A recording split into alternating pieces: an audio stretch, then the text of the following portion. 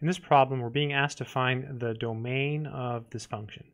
The domain is all of the values of x that you can plug in that make sense. So there's two ways to do this problem. So let's do it two ways. Solution one.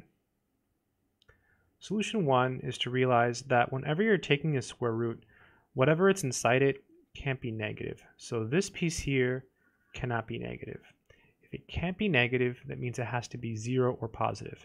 So step one, whenever you have a square root function and you're looking for the domain, is to take the entire thing in the square root and set it greater than or equal to 0 every time. So just take this whole thing and set it greater than or equal to 0. Then you can subtract 9 from both sides. So minus 9 minus 9. So we have x greater than or equal to minus 9. And from here you can get the answer. You could draw a picture if you like. So here's negative 9. We're looking for all of the numbers that are bigger than negative 9. So they'd be over here on the number line. And because we have an equal to part in our inequality, we include the negative 9, and so we use a bracket. And so from the picture, you can get the answer in interval notation.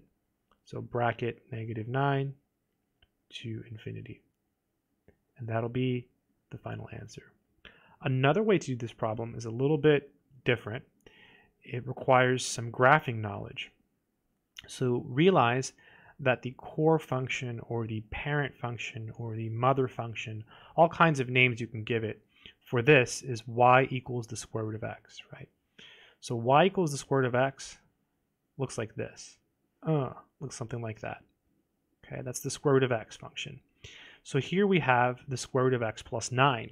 So that means that we're going left 9. It's always backwards when you add to the x. So you take this graph that's down here and you shift it left 9. So if you're at 0 and you go left 9, that's going to put you at negative 9 like this. So it'll look something like this. So this is the graph of f of x. So from this picture you see that the domain is all the x's. So it's all of these values here. And notice there's a dot at negative 9, so you include it. So you use a bracket. So once again, the answer is negative 9 to infinity. So two ways to do the same problem. I personally use solution one because sometimes it can be harder to graph the function. So sometimes an algebraic approach is a safer bet. I hope this video has been helpful.